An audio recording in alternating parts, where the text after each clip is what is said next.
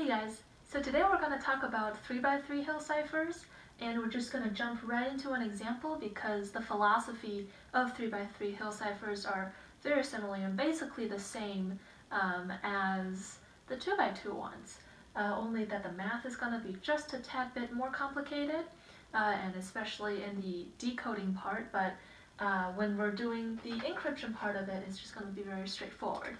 So let's just dive right in. So we have a key and we're going to encode inventory. So first up, we always write down the numbers that each letter has been mapped onto.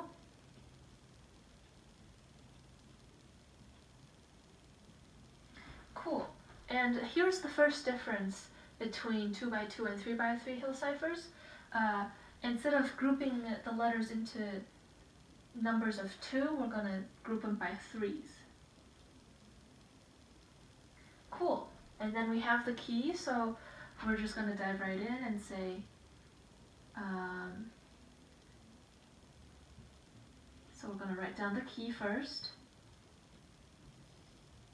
And we do multiplication with, starting with the first 3 letters.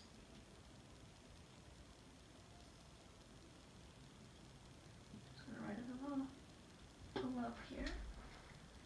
So remember your calculator, they'll be very helpful once you get some larger numbers. Again, so we're going to do 4 multiplied by 8, adding on 7 multiplied by 13 and 9 multiplied by 21. It's kind of a dot product of this horizontal row and this vertical column.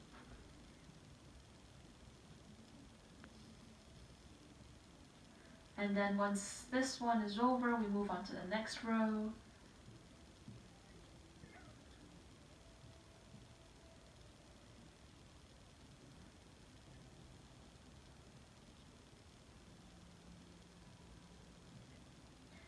Then we're going to calculate.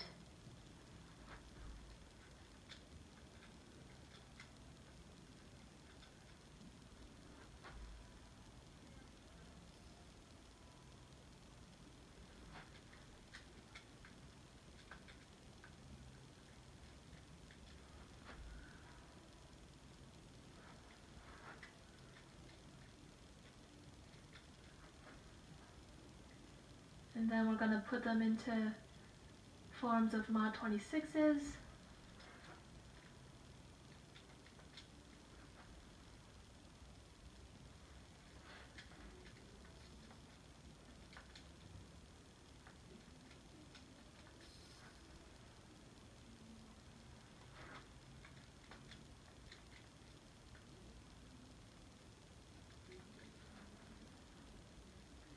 Then we can transfer them directly back into letters.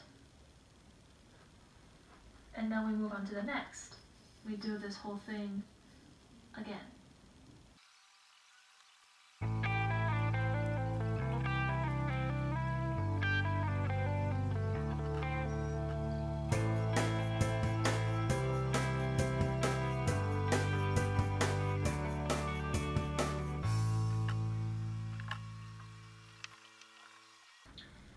And voila! So let's put it into horizontal form.